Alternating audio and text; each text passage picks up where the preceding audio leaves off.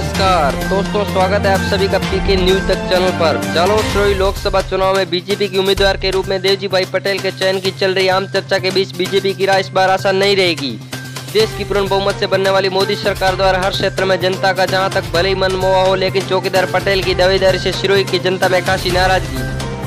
जहां तक पटेल को पहली बार बीजेपी ने पैराशूट उम्मीदवार के रूप में उतारा, तब भी कार्यकर्ताओं में गहरी नाराजगी थी, लेकिन गिले शिकवे भुलाकर हम दो धड़ों में बटी कांग्रेस को मात देने में पटेल कामयाब हो गए थे।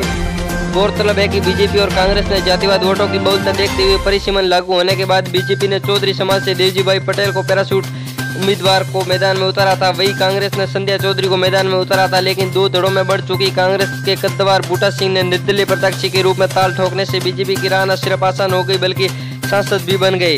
वही कांग्रेस एवं यूपीए सरकार के केंद्र में लगातार 10 सालों से शासनकाल के प्रति देश भर की जनता में बदलाव एवं हिंदुत्व के मूल आधार को सिरमौर रखते हुए बीजेपी ने मोदी के नेतृत्व में बना देश भर में मोदी लहर के माहौल से जालौर सिरोही में बीजेपी ने लगातार दूसरी बार देवजी पटेल को मौका दिया।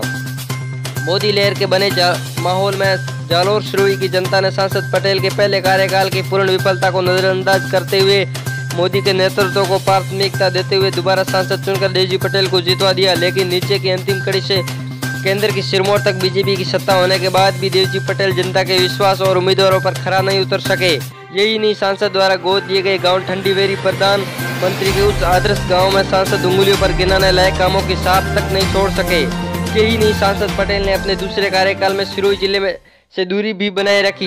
देश में आतंकवाद हमले के बाद बनी परिस्थितियों ने एक बार फिर से मोदी के नेतृत्व का माहौल बनता दिख रहा है और उस माहौल में बीजेपी द्वारा तीसरी बार देवजी पटेल पर विश्वास जताकर उम्मीदवार बनाया गया। लेकिन बीजेपी की जातिवाद की बहुलता वाले वोट बैंक को आधार रखने की सोच सिरोही जिले में विकास करवाने में विफल रहे सांसद देवजी भाई पटेल की उम्मीदवारों को लेकर कार्यकर्ताओं से भी राय शुमारी न लेना कहीं न कहीं बीजेपी के लिए मुश्किलें खड़ी कर देगी। इस बात से कतई इनकार नहीं किया जा सकता। कांग्रेस के द्वारा इस लोकसभा सीट से रानीवाड़ा के पूर्व विधायक रतन देवासी को मैदान में उतारा है। ऐसे में अगर देवजी पटेल के प्रतिद्वंदी रतन देवासी से मुकाबला है तो बीजेपी के कार्यकर्ताओं में भी चिंता की लकीरें उत्पन्न हो सकती है और रतन देवासी इस बार बाजी लगा सकते हैं।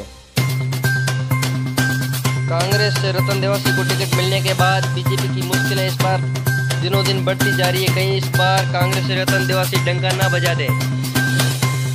दोस्तों, राजनीति से जुड़ी हर प्रकार की खबरें आपके बीच लाता रहूँगा। अगर आपने मेरे चैनल को सब्सक्राइब कर दिया है तो बहुत बहुत धन्यवाद। अगर नहीं किया है तो रेड कलर का सब्सक्राइब बटन दबाकर हमारे चैनल को सब्सक्राइब कर दें और पास में बेल आइकन भी दबाएं ताकि अगला वीडियो अपलोड करो तो आपको उसकी सूचना मिल सके। धन्यवाद। जय हिंद, जय भारत।